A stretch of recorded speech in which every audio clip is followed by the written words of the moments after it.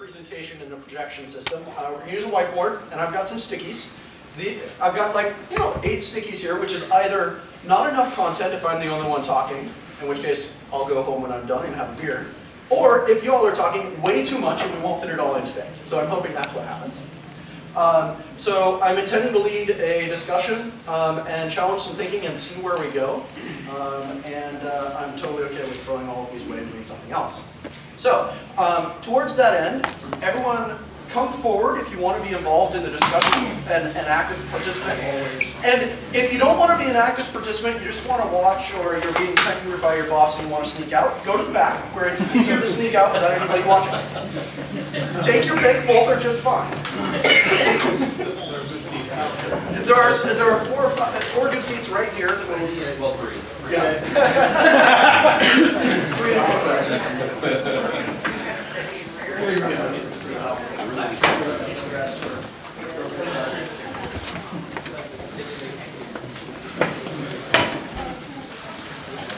All right. So I figured I'd start with a little bit of code sample because I'm doing things on a whiteboard, so code seems the obvious answer. So this is code sample 0. I don't know why. So I want to talk about some common code. This is something you might see everywhere, common use of mocks. So I've got a chunk of code that depends on some of my other code. Right? I want to test it without hitting all the other code. So in this case, this is sort of a top-level function. It's going to call something which interprets some arguments, figure out what that's going to do. Then it's going to load a project. I don't know what that is, but it'll load a project using some loader object that it was given. And then it will send some output based on the result of having this project do something for it. So, common code like you might see somewhere. How would we test it? What it's supposed to do. Yeah. How do you want to use it? Yeah, so the purpose of this code is really just to sew together a number of already tested pieces of code. We've got some sort of a rule engine here that's already tested and it's doing things. It outputs, it gives me some object that I want to output. We've got some argument interpretation. All these parts are tested, but I don't have anything that actually strings them together into a working program. Which output?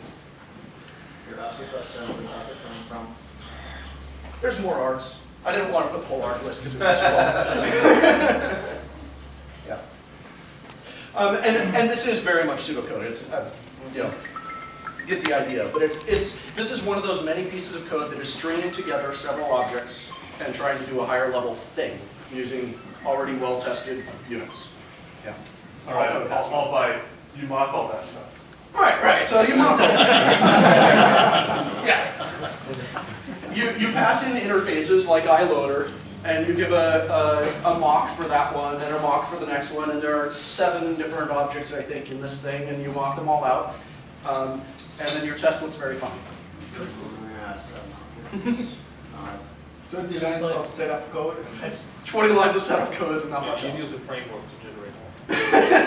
Yeah. Well, it kind of depends on your approach. Depending on how you put things together, you can just mock out the things at the edges, and you can use concretes for things that aren't. Yeah, so you could do that. That's certainly another option. At which point you're duplicating coverage because I've already got code on, I don't know, this outputter. I mocked it down below when it's going to the file system or the console or wherever it's sending the output. But the test for this code would then be duplicate with the test that's directly for send. So advantages and disadvantages to doing that. When I want to make a refactoring, or when I want to make a feature change, I now have to update 2 sets of tests that lock in the behavior. Arguably, you just kill the other test. Or I could kill the other test, but then I lose coverage because I'm not going to fully test all behaviors of send through this thing. If I do that and try and do that on 2 things at once, I get combinatorial complexity and life gets hell. Right? So that's why we go with the unit testing to avoid the combinatorial complexity. So we're in a jam basically here. There's a number of options. None of them feel great. One of the things I've noticed though, with even like doing data transformation from one to another, if you have data that's fairly complex, and you end up, if you're using just data functions, you're going to run into overlapping because we'll do unit tests and some of the combinatorial complexity down deep into data, but at the higher level, you want some set of data that's coming out of it that you'll have to assert that This is a valid this data is a state. valid thing. You know, so you can either pick pieces out of it and test it on that, or just test value of quality of the pieces. And so a similar thing happens even without Yeah. So any way of decomposing, you can have an edge where there's some duplication. Right. And the higher the degree of coupling, the more the duplication will tend to show up at that edge. So yeah, I'm not going to provide any solution today that is perfect. Right.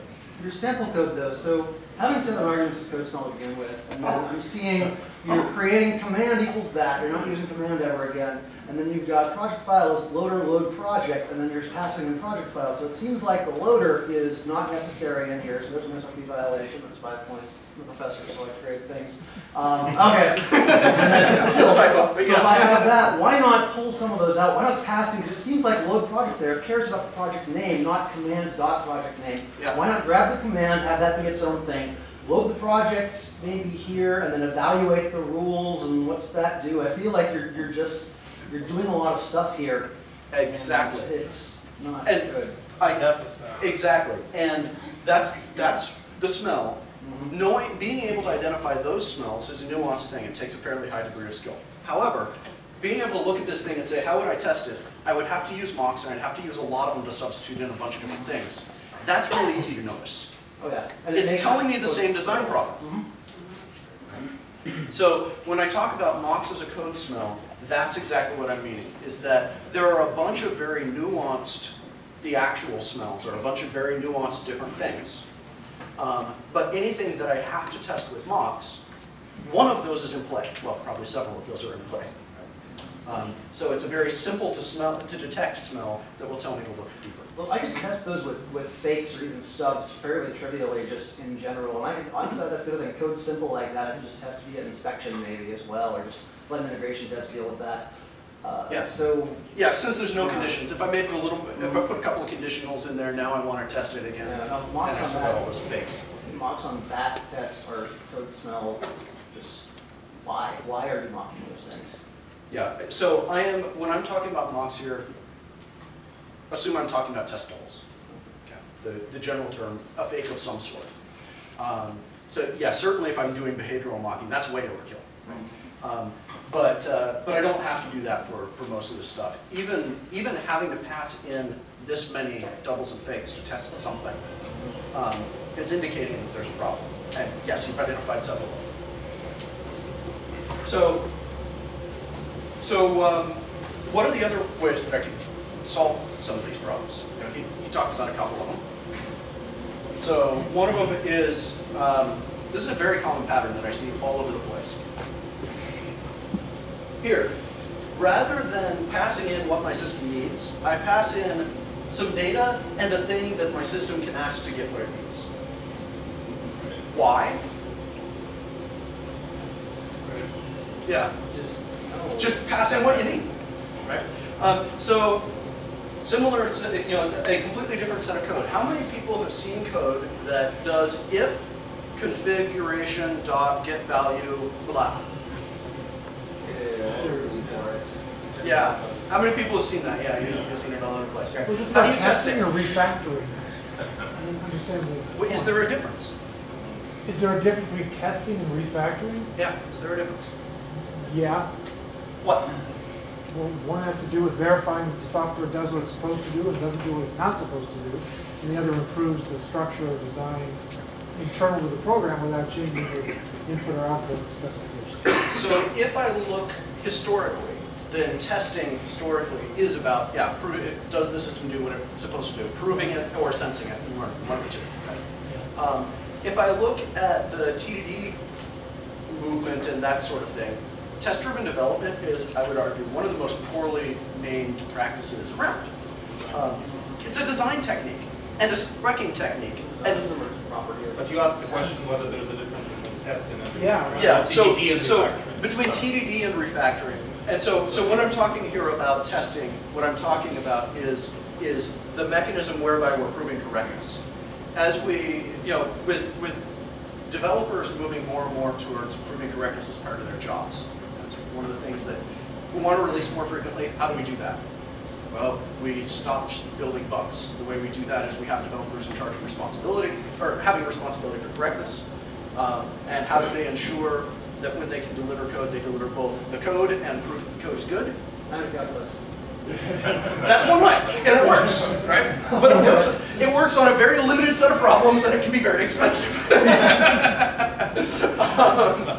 There are teams for which it's appropriate. However, there's a cheaper solution most of the time, and that is developer-written tests.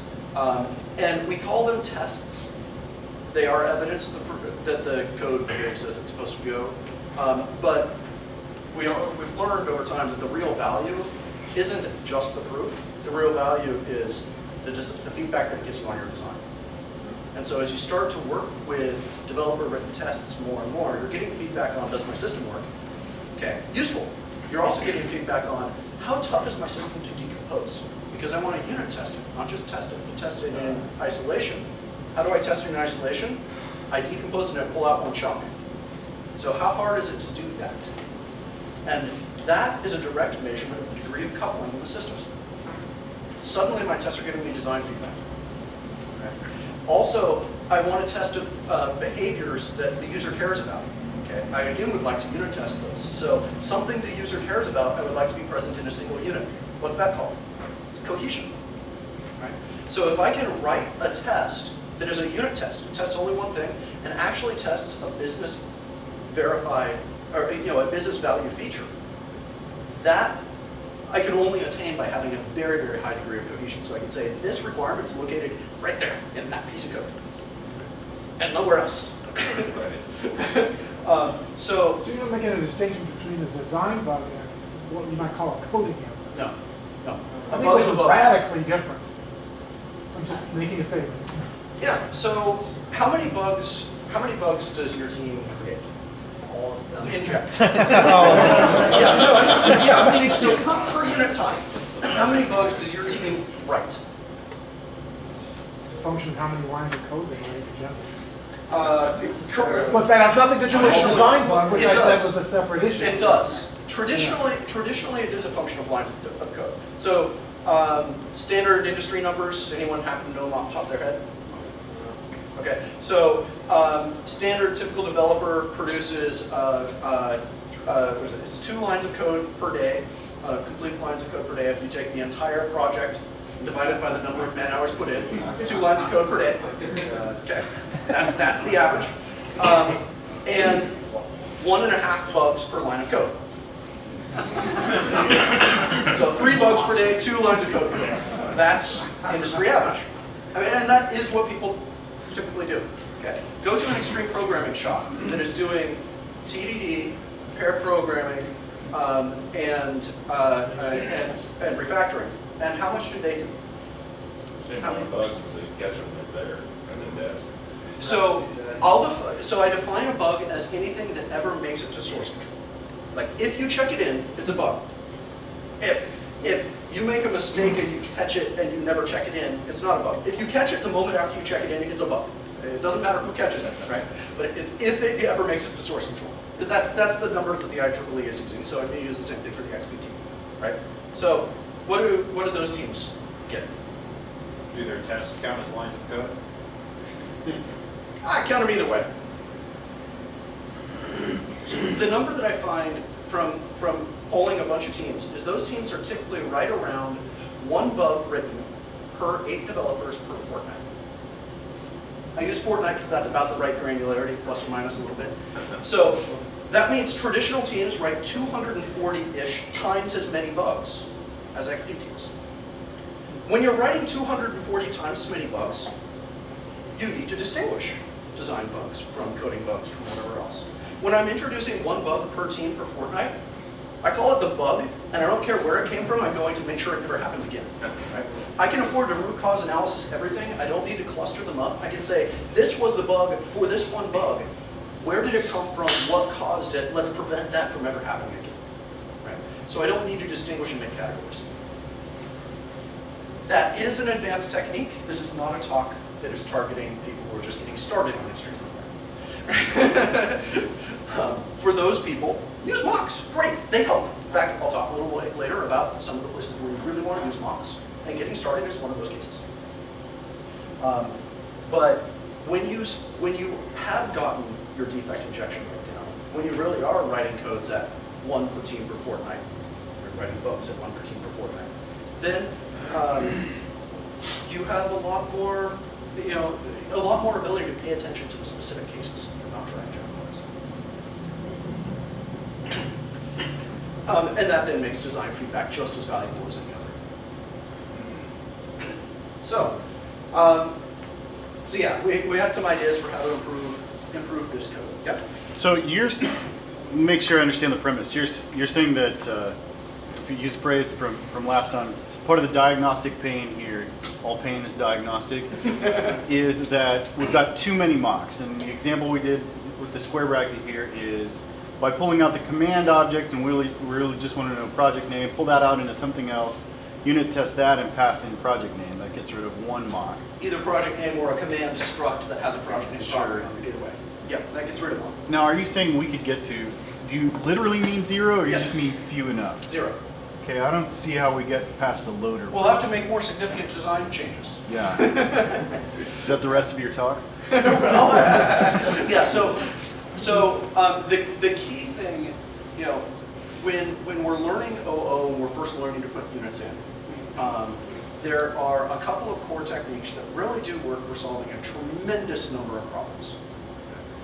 And mocks is one of those. But inheritance, very general tool. You can just all over the place, right? Making a call on, yeah, please don't, but you can, and it's great. Right? And at one point in your progression of learning, it is the right tool for the job for every job. Great, do it. You'll change that code later. The same is true for making method calls through an interface and passing around interfaces. And a bunch of these techniques are very general, and they work everywhere. Great, do them. They will help you learn how to build units and how to decompose things into units. Some of the techniques that I'm going to talk about, they're all a very special case. So one of the ones that we'll talk about, that I'll mention is so making a method call here is a fairly. Did I just hear you Yes. say that we shouldn't use interfaces and not do inheritance? Much of the time. Well, I agree with much of the time. I'm not saying Every not saying it's not overused. Every I'm tool just has trying to clarify. every tool has its purpose. There are some tools that are more general and more generally applicable than other tools. Those ones are really great when learning, and go ahead and use them everywhere. And a place that a lot of people get stuck is they continue to use them everywhere. There's often a better tool for the job, and it often requires more finesse and more understanding to use the better tool. Kind of just like patterns, when you first don't know about patterns, you're using patterns not realizing it. Then when you first learn about patterns, oh my god, patterns everywhere, pattern explosion. Singleton. Yeah. No, Singleton. You're using Singleton, I will stab you.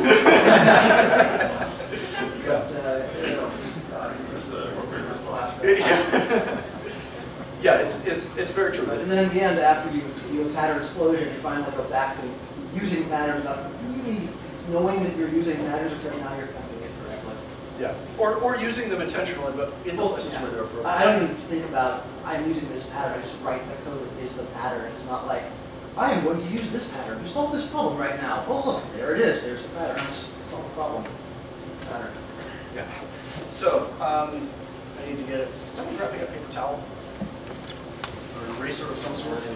Your mocks, your patterns point is a good one here because if you're familiar with, if you're thinking in patterns, you've got construction and behavior all wrapped up together in this method. So, Yeah. I mean, that's the other smell, but I get that the mocks one is easier to identify. Although don't, with patterns, I get a lot of, you have this, the pattern is this, and you're doing that. I actually yelled at my boss for about 45 minutes for doing that once. A lot of people say, oh, this is the pattern, you're doing the pattern wrong. No, just, patterns are guidelines, it's more of a guideline. And I feel like anybody who says you're doing the pattern wrong, unless you say the pattern is named this and it's actually something totally different, I feel like there is no doing it wrong. There's using a guideline and making it work. There's the spirit of the pattern. I want to play devil's advocate for one moment before you completely abandon the last Sure. minute. I was going to come to a different design. So I want to go back to the question of bug, because I had my thinking challenged at one point. So I was once working on a project that had some code like that in it I had written. I came back to it months later and I was embarrassed. And I went to the project owner and said, I'm going to spend some time fixing this code. He said, wait. And he looked, he did get looked at the log, said, we have not touched this file for the last 2 years. And it works. It works. There's 0 bugs reported to this. Do not touch it. Yep, totally agree. So even though the design is bad, and even though there's a design smell, I still want to call it a bug until it's not a bug till it's observed, right? It's a dead cat in a box, maybe, or alive. But there's still the notion of bug factories. Like if you pour honey on your kitchen counter and you go to sleep, you might not get ants. But you still can't say that that's a good anti-ant strategy. Well, fair, but I guess the thing is then it's an issue of tracing back the ants to that honey, because there may be honey in a jar that you think would be bringing ants to it. And there are no ants in Antarctica. I'm serious. I mean, why are you changing that? It's working. Yeah. Well, And that's the difference between a design bug and a coding bug. We just feed that analogy Because like yes, pieces. it's a design problem, but if it's not generating any issues. So, yeah, all that matters is whether it's a defect, whether it's a problem, and it could generate a problem for a customer, and that causes them to go WTF to your software. It could cause a problem to another developer. They come into it and go WTF, and it takes them 4 hours to figure out the code so that they can make their next change to it. That's a cost. It could be difficult to adapt to new requirements. It could have all sorts of different things. Or that one thing could be that one object, which you never change it because you're afraid to touch it. But everywhere else in the code, you've got interfaces around it, wrappers, you've got adapters, you've got decorators, you've got a bazillion things that are designed to just kind of put that up into a corner and it just deletes everywhere else. But all those are you can ants. usually detect by swear words. Yeah. If you wait for a week, what are people swearing at or going, oh yeah, that? If nobody was swearing at it, nobody was Right. yelling at that, nobody touched it. It's not your highest priority thing to change. Churn on files, though, I can see that too with churn. I mean, that's one thing I ask my students. You know, we're talking about churn, you're like, I don't know what that is. And I'm like, okay, who has a file called gamelogic.cpp? About half the class will raise their hand. Like, who has a bug in that once per day? Same people. You know, who changes that file every 20 minutes? There's that one file. Yeah. And I've used churn as a metric of this is not good very effectively in the past. Yeah. And don't just churn, please just. Yeah, yeah. But it is very true what you were talking about. Not all code needs to change, and not all ugly code needs to change. In fact, I still write a lot of procedural code in big chunks of my systems because it's the fastest, easiest way to get this part of the job done. And this part of the job really is just do a bunch of things in order. Great, let's do a bunch of things in order, right? Exactly, and that's a design No problem. That's a design problem. I'm not saying you should change it. What you're doing sounds fine, but that's a design problem. It's not. It's not a coding problem. Actually, I would say that's not even a problem, right? I chose the right design for the job there. You know, I chose to, you know, when I had to do 60 different things in a sequence, and it's just execute a bunch of stuff. I could have extracted a monad of function pointers that I would dispatch to. Or I could just write 50 calls, right? Which is why it's not a coding problem. Yeah, I would say, and it's not a design problem either. It's a fine design. It's not a problem. And likewise, especially often. But you've got weaknesses there if your requirements. I'm not saying you should change If that my particular requirements- thing, but you've got weaknesses if your requirements change, and isn't that what Agile's all about? Requirements change, and now I've got this thing that's a mess that I can't unit test it effectively. Well, no, okay, Yagni, I'm going to call Yagni on that because you're saying, here's the initialization code, and we have to initialize 15 different systems and their things, and then the whole application just uses that. And you want to refactor it because it's going to change somewhere. Okay, maybe it is, but just ignore it until then. Yeah, and when it does, I'll add another one to the end. Which is why it's a design I do thing, wanna and put- not, maybe I can't call it a problem, but that's why it's part of design, not So I part of think we coding. can agree there's no silver bullet. There's no silver bullet. We can move forward. Okay. Good call. Yeah. All right. So let's go back to this previous example. What is roughly the design, the way that we think of it, for that example? You know, design or lack thereof. There was an interface that had the real loader and some sort of a mock and then we had another interface of a real, I don't know, whatever it was, a project file, and another mock. And there are, and we think of it when we draw the design, we've got boxes and inheritance diagrams. If you think in nouns though, if you think in verbs, like I was thinking more of the verbs, not the nouns. Yeah, yeah. So if you do a functional design and you start thinking in verbs, it will look very different. And that's part of where I'm going with this actually, is a lot of us draw this when we're thinking of our design. And our previous system, we would have drawn something like this. There's a bunch of boxes and there's nouns and whatever. What's the computer do? It thinks in verbs. Right?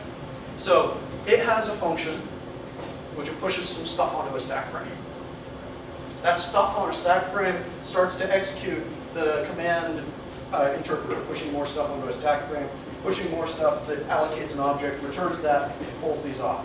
Pushes more stuff onto a stack frame, doing something with these project things, pulls that one off, then it executes the execute function, pulls that one off, pulls this one off, pushes more things onto a stack frame. What do we have here? We've got some execution tree. So when we're looking at testing, are we testing this or are we testing this? Yes. Testing that. We're testing this.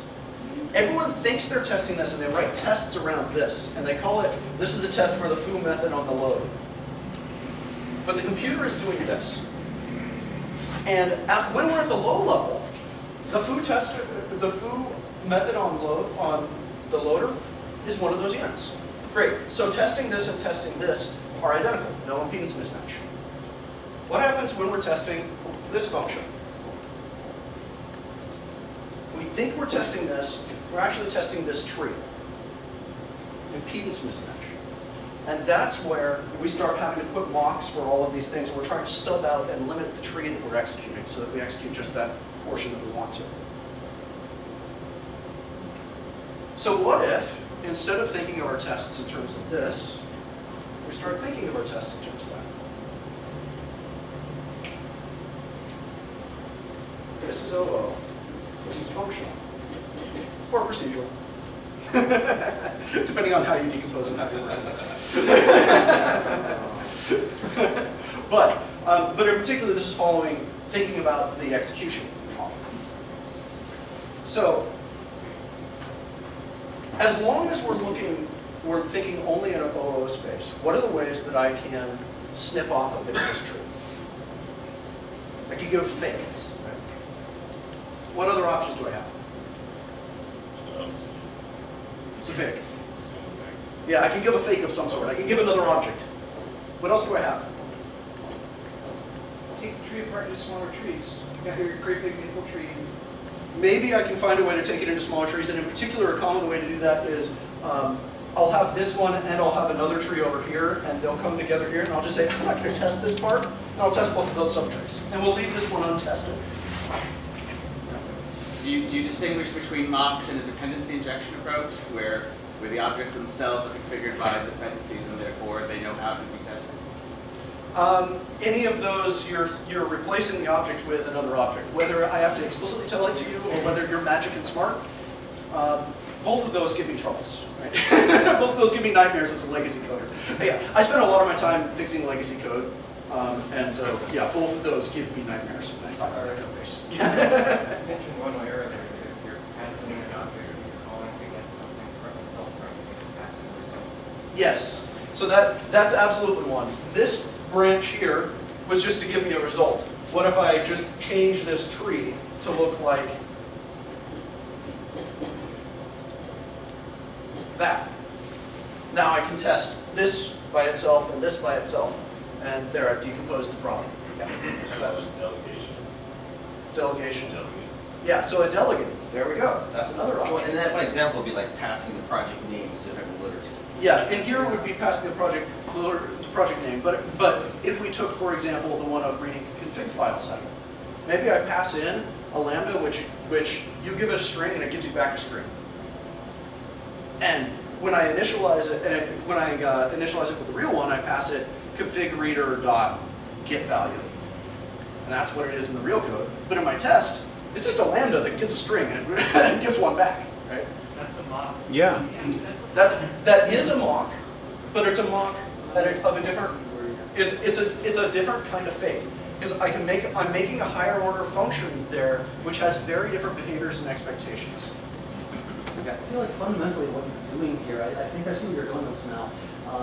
With the code sample you had before, you're passing a bunch of stuff into the function that you think you will need, and therefore you have to end up mocking it out. And you're not taking a look at what does this actually need, what's the minimum set of things this function needs in order for it to live. It only needs the project name, it only needs the actual command. And so instead of What's giving the it actual just information? those, what's the smallest subset of things you're passing into this you can get away with? Yeah, so the first step, yes. The best way to remove a dependency is to find out you don't actually need the information. Go down to the minimum information you need, and you can kill a lot of dependencies. Kill dependencies, you don't need to mock them. Great. Doesn't solve them all. I still have some. And so that's where we then start talking about degrees of coupling. So there are highly coupled things. Two sequential statements. If two statements are in sequence inside a function, those two are highly coupled with each other. That's the coupling that I'm going to go from one to the next is determined at compile time, and there's nothing I can do about it. Search for your template and meta program. I can do it around a couple of places, like where there's a call. But if I do with operator overloading, I can get even more. But there's still places I can't touch. Yeah. I thought I was okay. All right. So that's all the way up at the top. There's a variety of things here. Somewhere in the middle, I just put a dead center in the middle. It's a vtable call. Basically, what we're doing in OO. Right. So, in whatever way that I'm representing it, I'm handing you a pointer to a vtable. You're dereferencing that pointer. You're adding some offset. You're dereferencing that object, and you're executing whatever the heck you find there. Okay. Now, at that point, I don't have a compile time dependency. I don't even have a link time dependency. But I have encoded in the call site that I'm going to do two dereferences and exactly what the offset I'm going to want. So I've limited the scope of what I can pass in. A function pointer is a lower degree of coupling. Because I'm going to hand you a pointer, you're just going to dereference it and call whatever I gave you to. So I don't have to set up as much stuff around there. There aren't as many constraints on what I can give to you.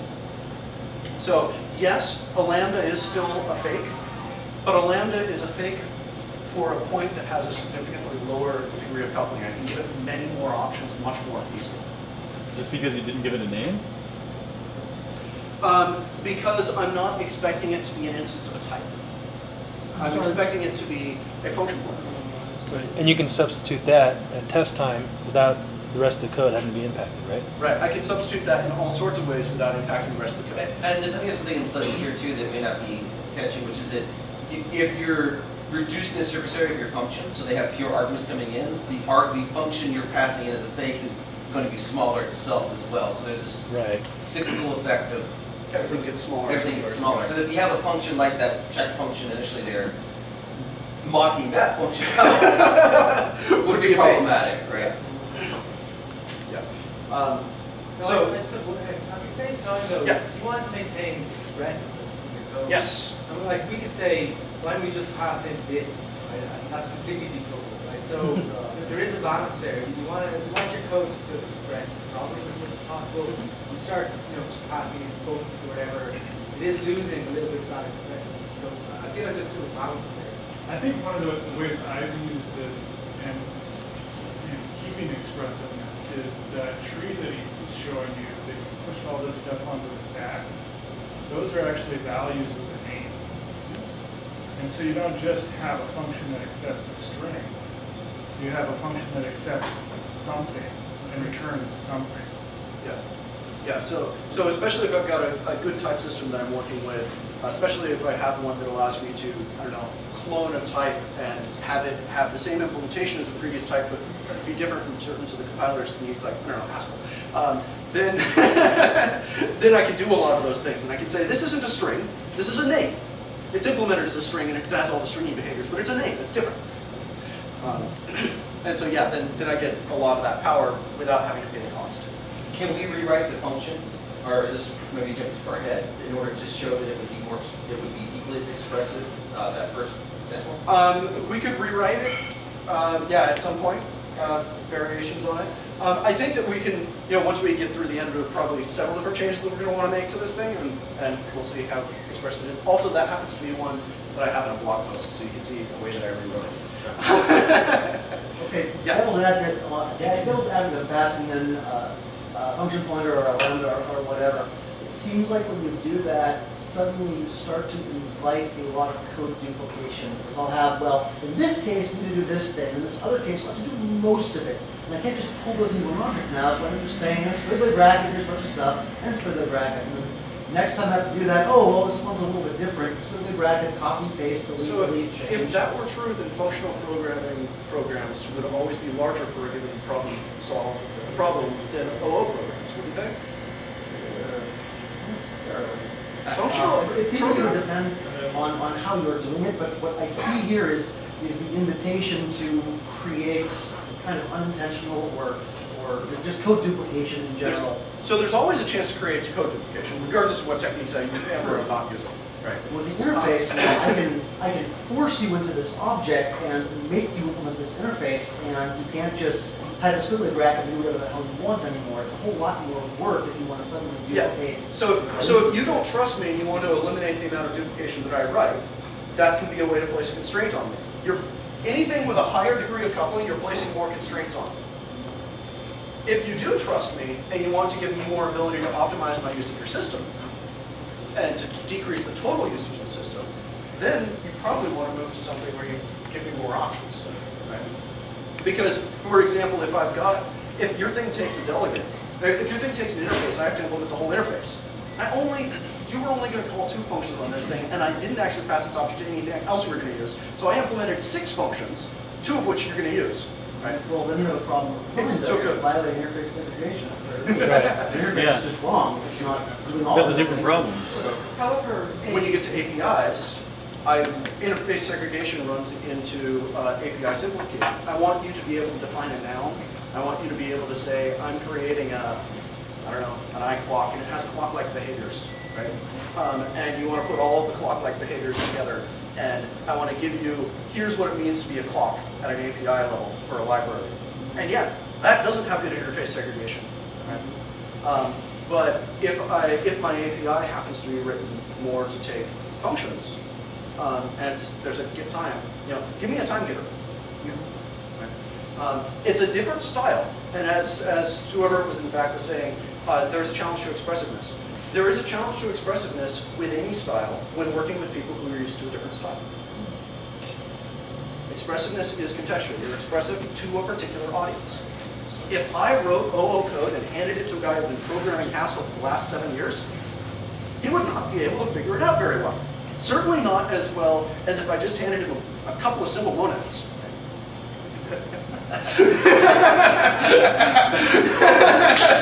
Might be backwards for some of the other people in this room. So I want to ask this question or another challenge of thinking. We all think code duplication is evil and bad, but I've seen an anti-pattern, which is where we, in our zeal to remove code duplication, actually see 2 things that are similar, and we combine the implementation, and then we proliferate complexity inside that because of little tiny side cases, and then it should have been separate, and they look a lot alike. They look alike maybe, but so I'm things that are code identical but semantically different. Exactly. So over time they vary in different ways. Exactly. And Yes. Yeah. Very common problem. Or they're code identical, but they're behaviorally different, which is you're causing false overlap. You're not dividing up your testing based on behavior, but rather I'm going to take the code closely.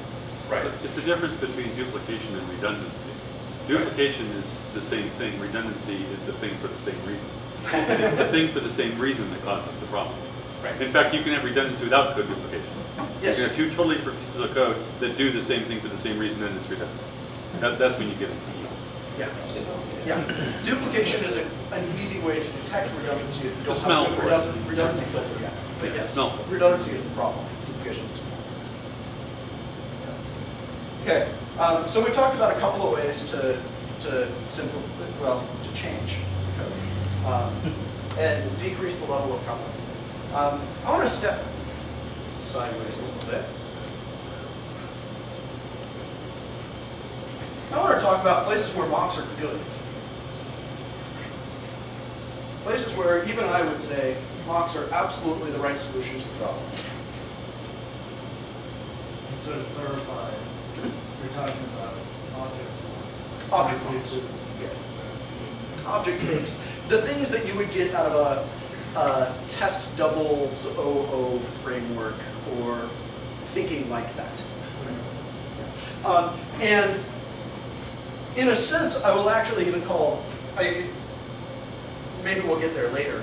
I would consider, like it was saying, function pointers, yeah, they're still fakes, and a lambda is still a fake. There's a better design. Often there is a better design, like pass in the result rather than the function. Is a way to eliminate that one too. You know. So even those, you know, if I have this sort of a code coupling, I'm going to look for a less coupled solution. If I have this sort, I'm going to look for a less coupled until I run into expressiveness or, you know, that there's no responsibilities left in the code or other sorts of smells. But let's talk about object mocks in particular. What are some of the places where fakes, test doubles, mocks, I'm not distinguishing, are useful? Well, for actually mocks in particular, a mock, one thing I like about most mock frameworks, I'm able to assert that a particular behavior did not occur and say explicitly, you did not do this in code. If I'm saying, here is something that should be cached or lazy loaded or something like that, I want to test this, I want to make sure this object did not go actually reload that code. It should have used whatever it was storing or something like that. So that's a place where really I almost would say mocks are required. I could code a fake for that, but why? Just use mock. Yeah, I mean, I can pass in a function that just stores whether it was called and get the same result. Yeah, but a mock gives me that. Yeah. Okay. Yeah. An external service or physical system? Physical system.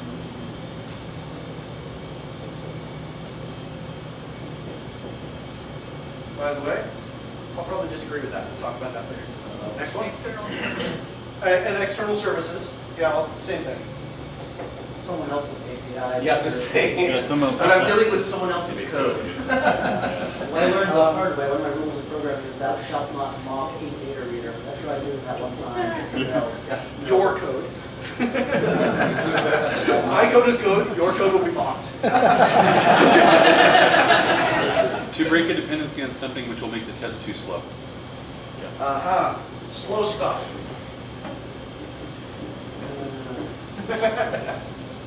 Okay. I might disagree on some of those too. We'll see.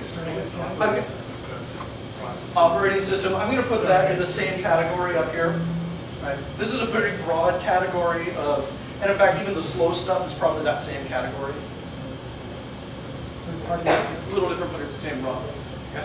And we'll go back there. Say something that's kind of fundamentally untestable in terms of automated fashion. Like, is the dragon on the screen flapping its wings in a realistic manner? And a mock that's on that? No, nothing. What I would do is just have whatever that. I can't actually detect it. I can't assume that. So we used to have something that just tells me the answer to that. When I was in the games industry, we called those the funness tests. Yes. Yeah. Is this game fun? How about something that's not been built yet? So if you're programming by intention, something that hasn't been built yet. Yeah. That's a good one. Missing stuff.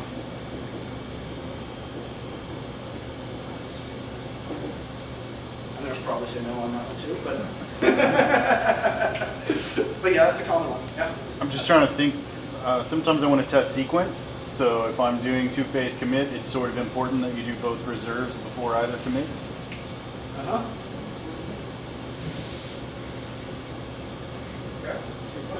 Okay. There's a couple of big. X category. What was that? Doesn't that fit under the top category? Y does X? Yeah, you didn't X. Yeah, sequence is similar. I agree with that. I could say any sequences. You didn't do X before you did Y. Yeah, I agree with that. Yeah. Okay. So there's a couple of big categories that we're missing. mean, would you put failure up on that second line too? Like a failure of an external, like, it's a subcategory of an external system, but a fail up at, Checking for response to a failure system. Fault injection. Or fault injection. Okay, fault injection I'm going to absolutely disagree with, but I'm going to put it up here. Okay. Okay. Go ahead. Yeah. Anything that can spit out randomness or non-determinism, like if you've got a counter or you've got a GUID, you give it a clock. Yeah. Which is what I meant by physical system. Yeah, okay, I would agree with that, and I would put it up here, so non-deterministic. Yeah, so that's an easy category to fill. Yeah, so there's a lot of things in this category. In fact, this is one of the most common ones that people point to, the things that are an external system, a slow dependency, something non-deterministic. That category I consider anything that violates the rules I think of in my unit test suite. Tests shall not be slow, they shall not be random, they shall not be, et cetera, et cetera. So anything that violates that, that's this category.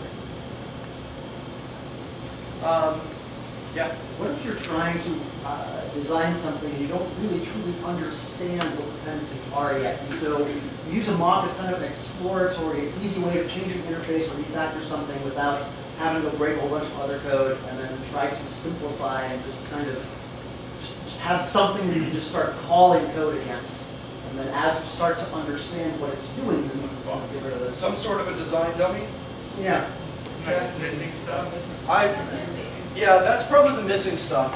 I don't think of it as missing necessarily. If I'm missing something, it means I have a thing and don't know, and I am not able to use it like an API or a library. No. What she was saying is things that I haven't.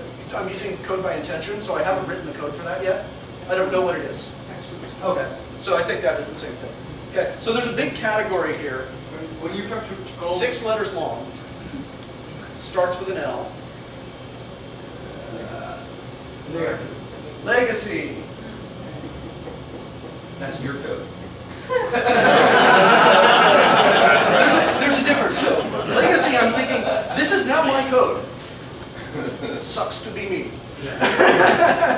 It was at one point your code, it's now mine. Right. So. I it out to the lowest bidder 3 years ago. Right, Congratulations. exactly. Yep, exactly. So that's a circumstance where mocks are very handy. You can use a mock to rewrite all the system. So frameworks then another category then, or does that mean your code or links? Frameworks I would put next to your code. what about when you need to call that even an external service, but you need to call some things in sequence, for example, or several interactions with one object? Several interactions with one object. If it's a normal object, mocks are not appropriate for that. If it's one of these, I think we've already got it. I have to object to lumping external service in with the physical non-deterministic system, because that's not what I meant by it. I meant by an external service something that either costs me money or operates on live data or has side effects that I do not wish to produce, like posting on somebody's Facebook page or sending email. So I hear what you're saying there, but for me, the reason I'm lumping those all together is I'm saying that anything which violates one of the rules of unit testing, and so posting on someone's Facebook page violates the rules of my unit tests. My unit test shall not do that. My unit test shall not depend on a platform specific.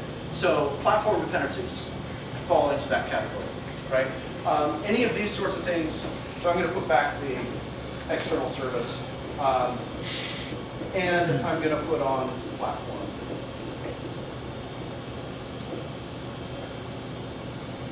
All of those are certainly things that I don't want my unit test to be doing. I need to find some way to not do it. Okay, but the question is whether they use mocks. Once again, the external system mostly has to do with outputs and generating effects that I don't want, whereas the physical system has to do with reading inputs and providing inputs that are reproducible and cover all cases. They're not the same thing, but the testing implications are the same. Yeah. The test. So anytime. So there are two different architectures out there that are sort of the extreme of this spectrum. There's tell don't ask, and there's pure function. Right? So in pure function, every function only operates on the values that it's given. It gives a return object, doesn't have side effects. No side effects at all. Okay. In toe mode ask, everything only has side effects. There are no getters anymore. Right? So I am given some data, and when I want to do something, I will call things and send messages. And if I want to get values from you, I will send you a message that says, please tell me something, and then I will wait. And I will hope that you send me a message saying, here's something. That's why I start typing. Right. Start typing in the UI for you. So every problem can be transformed from one of these to the other one through mathematical rules. And therefore, and that's why the testing implications of these systems are actually identical. Whether it's a push or a pull, in a sense, it's information moving in or out of my system. And what I'm trying to do is alter the way that information is getting in and out of the system under test without having it go to the regular way. All that I care about is whether I'm drawing a boundary. Now, the techniques that I'm going to use for that do vary depending on whether it's a push or a pull. Mocks are often used for both. There are other techniques that only work for one or the other. So here are these are a bunch of examples of places. So why are these the examples that people use mocks? What is the purpose of a mock? Test double. Stand in a place for something else. You said It's a test double. Test double. Okay. So what's the purpose for a test double? To isolate. Isolate. To get the result you expect. You're only testing. To bring things which are in scope, but which you're not testing right now, under the control of the test. To bring things which are in scope but you aren't testing right now under control of test. Make it compiler happen. To compile your tests. To get the test to compile. To cover all possible inputs when you can't guarantee you can get those inputs from your real source. Cover all possible inputs. So, thinking broader, the purpose of a mock, what is it? Remove a boundary. To remove a boundary. Remove a boundary? What's that? Plus? Testing more of the flow and not necessarily the behavior that you are test doubling, bringing a test double. Testing the flow of use of a thing. Okay. Yeah, there's a word, one word in there that I like. Yeah. Let you temporarily avoid something you don't like. Let you temporarily avoid something you don't like. There's another word in that I like. That's the dependency graph. What was that? Cut the dependency graph. Cut the dependency graph. Yeah. So the way I think of it, taking words from each of those, is to temporarily take code which is tightly connected and pretend under test that it is not connected, that I've cut the graph. Now you got, yeah. So I see mocks, what you did. the power of mocks are that I can take highly coupled code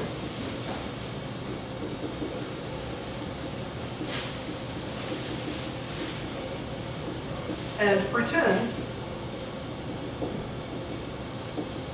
it isn't. That is a beautiful, powerful tool. There are tons of places that belongs. Why do I use that in legacy code? Duh. It's highly coupled. I don't want to touch it yet and make it decoupled, but I want to start putting boundaries under it and getting some things so that I can start touching it. I want to pretend it isn't coupled. Mocks, wonderful solution. Okay. Why do a lot of people use that for physical systems? I'm tightly coupled to the physical system. I've got direct bindings to it. I want to pretend that I wasn't. So I'm going to put a mock in and a fake for it. You guys can use a function for that. A lot of things can be used for that. But the one of the nice advantages of mocks are object mocks and even a lot of these assume that the code is using the normal-ish call things that your language supports. So if I'm in an OO language, I assume that you're doing a bunch of method calls on objects, right? So mocks allow me to intercept method calls on objects, which are a very high degree of coupling. And I can pretend that they're totally decoupled and redirect those to wherever the heck I want. Right? If I'm in a functional programming language, then the normal thing is I give you a function, a func object, and you dereference a color. And so I'm giving you a fake one of those, and I can send you off wherever I want to send you off. So all of these are places where you have a high degree of coupling in language normal use, and I want to pretend that it isn't coupled. So mocks are only useful when you have code that's improperly coupled.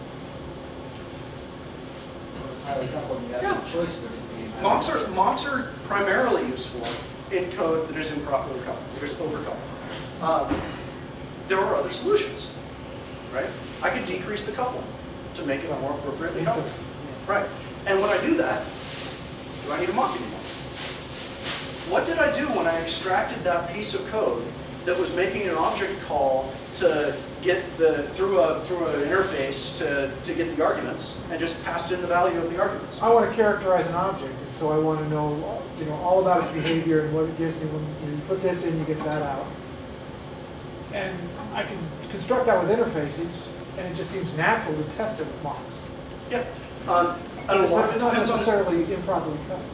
well, a lot of it depends on what the system is doing. So if I'm not doing a tell don't ask architecture, if I'm doing a more common OO architecture, okay, I'm gonna leave tell don't ask aside because highly coupled code is supposed to be coupled in particular ways in that, so it's it's fun and interesting, but it's different. So in most normal code, if I have an interface and it's got a bunch of methods that take some arguments and return void, modifying the state of the object, those are hard to test. And I need mocks in order to be able to inject values and be able to look at things and all that sort of stuff. If I've got a whole lot of methods that take an object, if I can set up an object with a known state by construction, and I've got a whole bunch of objects that return their values, I don't need mocks to test that anymore.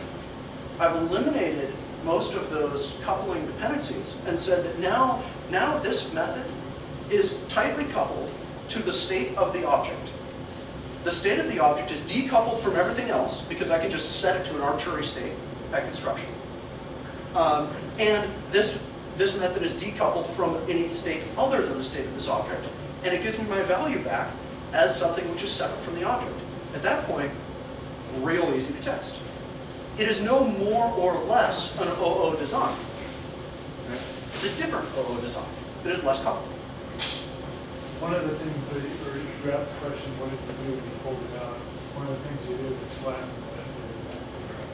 You expanded it out, but at the top, there ends up being something there that gets bigger as you do that to some extent. There can be. There can be. And any of the techniques, like when I'm doing it on code, it definitely feels like I keep pushing the intelligence away. And then I find that there's no intelligence left in the system, and I can scratch my head like it works. Or else I find that I keep, I push intelligence down to various pieces, and there's some controller layer up at the top, and I get to the controller layer up at the top, and it's just saying, I set up all the system, and I tell the people to go. Right. Okay, and then I test that it sets the system up, right? But it's often that. It feels like you're eliminating a lot of reasonable design. What is reasonable? Yeah.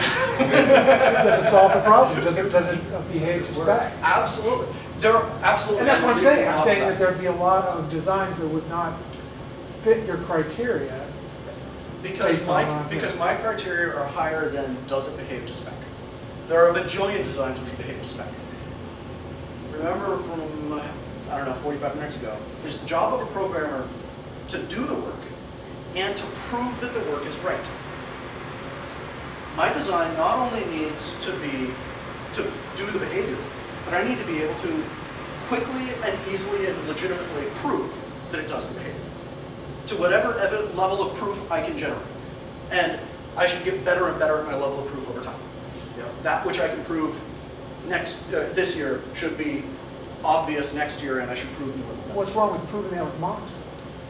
I can prove it with mocks. Well, but you said, I'm just trying to follow the logic. So often with mocks, you will have, there's a redundancy problem with it that makes proof hard, that makes the integration test a problem. So assume I've got two objects that are they're codependent.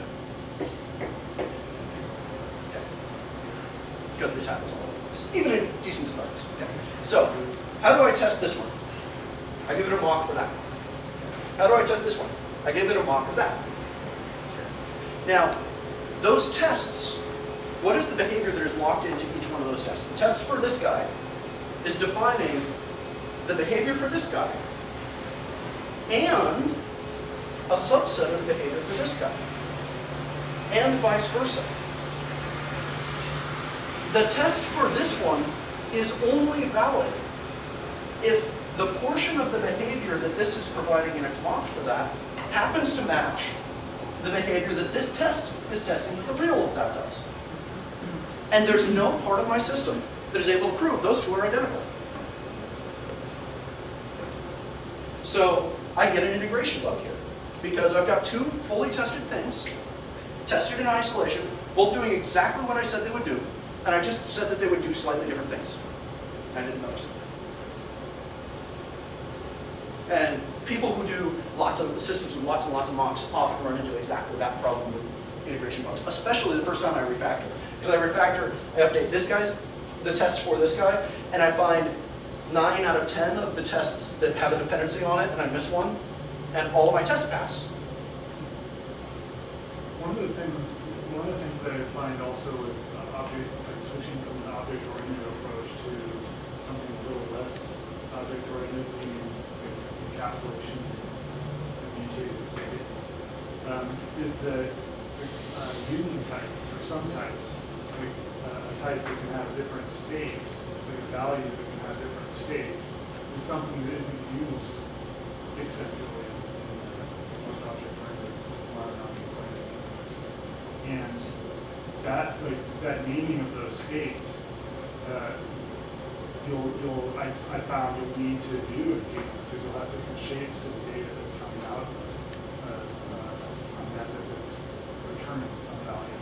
That certainly can happen, especially if you have a language of pattern matching or any of the thing that can take advantage of I mean, doing that. I've just been doing it in C#. I do a subtype, on a class, and then I just have to switch on it and say, is it this, is it that? I don't get the proof from just a compiler that, it's not handling all the cases, but I at least can, without having a bunch of methods and other properties changing the state, I can actually represent concepts in the domain in types or names instead of objects. Right, and if I want the compiler to check, then I can use visitor pattern or something like that and get compiler checking on top of it. But it's a trade-off. It's an engineering trade-off. Exactly, because once you start using the visitor pattern, you have you'll have to. Yeah. Getting the compiler to kind of jump on that. Let's jump into the world of C++. See the compiler to verify that for you. What about metaprogramming? What about having false classes and type traits and stuff like that? Because then, if I do something bad, the compiler will give me a cryptic error message, but I get the most rapid feedback of all. My code does not compile because I screwed something up. My code is wrong. Yeah, I had a system a long time ago that we were using a lot of template metaprogramming in C++, and using the volatile keyword correctly, we were able to have the compiler check for deadlocks. Microsoft redefined what volatile means, so it's not correct fundamentally. Well, okay. This was in 2000, long before I worked at Microsoft. So yeah, but yeah, I mean, you can, in some languages, you can get the compiler check quite a lot for you. Haskell is famous for that. In other languages, not so much. JavaScript compiler will not check a whole lot of things for you. It'll let you do what you want to do, or what you told it you wanted to do. Okay. So this, going back to this statement, that's the way I think of mocks. So now, where are mocks good, if we're thinking of mocks that way, and where are they not good? In a couple of these places, legacy, that is exactly the behavior that I want. Right? I want to pretend this code was less coupled than it is. In some of these places, like another one that we didn't write down is with a team that has learned some about unit testing and the like, and hasn't learned a lot. They don't have a lot of design techniques available. They're still trying to figure out what units are and how to program units, as opposed to big masses. They're trying to learn what solid is. Absolutely. Right? They're going to write highly coupled code. If I can give them a way that they can pretend it isn't, then they can start getting a sense for, oh, yeah, I'm pretending that this wasn't coupled and this is what it looks like. I can start learning and building on that knowledge, right? And soon I can start writing code that doesn't need the mocks in order to look that way. So that's another great time to use it. And by the way, the time period between I'm getting started and I need to start figuring out how to test in units as opposed to these big integration tests, and I can actually write most any problem without needing a mock. You know, that's 3 to 5 years. So we're not talking newbies here, we're talking lots of devs. So those are some great examples of times that. Or sometimes that I don't want. What's the problem with something that fundamentally gives me that? The code is highly coupled. The code remains highly coupled. And talking about tests as design feedback, Design is not good. I've just put in a palliative cure. It's just cured all my pain without changing the problem. So I lose the feedback. Yeah. I was going to say pretend is kind of a keyword there. Yes. No, because something could happen in the real world that you didn't anticipate. And you're like, well, the test passed, but things are still screwed up. Yeah. So it's decoupled from reality. It is decoupled from reality. It's hard to refactor also. It can be very hard to refactor because there's no no test has 20 lines of setup. Yeah. Oh, well, and this is in fact a perfect example of code which is not duplicate, but is redundant. Right?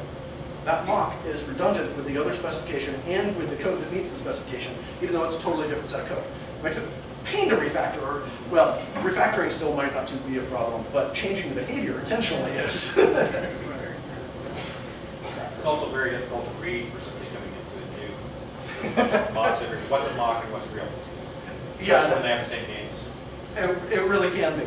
Yeah, depending on how you're writing it and how you're using it. There are great ways to use mock frameworks that don't have legibility problems, and then there's all the others.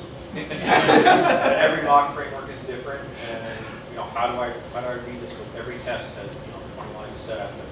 I just want to write a test. I don't want to learn how to write a test. Yeah, when I have to put the comment, arrange, and then act, that's a clue. Yeah. Okay. All right. So we've talked some about some of the techniques that can be used to solve some of these problems. We haven't talked about others. Like that one, there's a whole talk that I can give. It's about 15 minutes long, called Angry Hexagon, that is all about alternatives to mocking for solving this category of problems, dependent systems and hard dependencies. One of the key aspects of that talk, though, is in the first 15 seconds, where I say, this is to solve the 1% problems on the edge. Okay. First, you solve the 99% of your problems in the middle, where you didn't have this problem, and you don't need mocks for that. You just do good designs, and you do whatever's appropriate for there. This is useful. This is a category of problems. It's something you have to solve, but it's something that should be just the boundary of your system. If it's not, refactor it, push those things to the boundary, encapsulate those dependencies. But yeah, so that's one that we won't have time because we're about to run out of time. We need to get beer. Yeah. What if you can't push those to the boundary? I just had a flashback from a graphics engine that I'm working on and shader compilation. And oh my God, naming shader dependencies. It took me a year, actually a year to kind of come up with a half-assed design. So there are domains in which perf or stress or load or async behavior or something else will prevent you from using the design that you want to use, and then life will suffer. And there are better and worse design options at that point, but anytime you get to the circumstance where all of the designs that you would like to use and would be easy to change are prohibited by some constraint that you have to meet, okay, you can't use a design that's easy to change. Those do happen. Fortunately, those don't happen very often. Yeah. That was my point. Yeah, but they don't happen very often. If I do, most any system, I put it under perf, I put it under the load, I look at the problems. There will be some hot spots. I clean up those hot spots, and I'm good enough, and it works. The systems where I am trying to push the boundary of hardware science today, which there are a small number of people doing, but there are some people doing. Okay, that I might clean up the hotspots and get down to, all right, now the problem is physics. No. Work around that, Peach.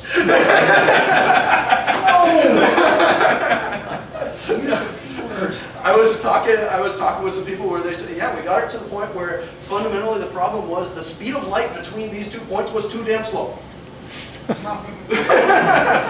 We needed to move information at about 2.3 C. It's an interesting option. Yeah, there are. Can you mock that? I don't mock that. Yeah, but I mean, so going arbitrarily far, there are going to be cases where you're not yet. It's completely impossible, but it's impossible to do with anything like a good design. You're going to be having to optimize the crud out of every single cycle in order to get there. And when you get there, you put whatever abstractions you can around it. You give yourself as many signposts as you can, you test as much as you can, and you have these long lumps of code that are just, Just throw a macro around it. That's the best solution. Macros are often I used to say macros are always bad, but there's just simply some code that should never see the light of day. Well, There's no way around it. And I've seen also a common solution is you throw a video around it. You write the code, you have the engineer write the code, you get it right, you test it like hell, you make it right. And then, once you've got that, you have the 2 engineers who were working on it, they stand up and they whiteboard in front of a video camera for 25 minutes so they've explained everything. And then you put the URL of that video right in front of that code. And you say, you do not touch this till you watch the whole dang video.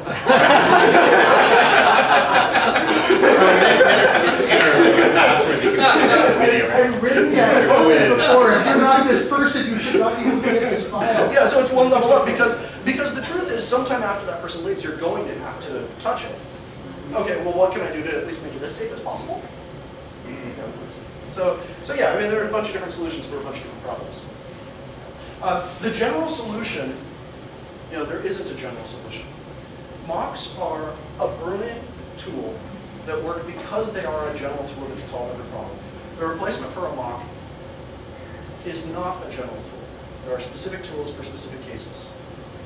If I'm in a language that has good support for asynchronicity, then I can use async dispatch or callbacks to eliminate many, many uses of mocks.